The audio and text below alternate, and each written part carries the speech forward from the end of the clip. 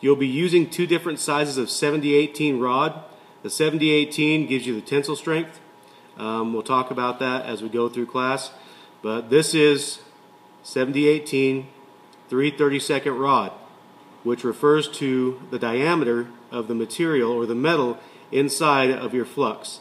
This is 1/8 inch 70-18, which refers to the size of the metal inside your flux. Both will lay down the same type of material, but you use different amperage. 70-18 3/32, which refers to the diameter, will run at about 90 amps on most machines. 70-18 1/8 inch, which refers to the diameter, will run about 119 to 120 on most machines. So these will be the two different rods you'll be using in the class.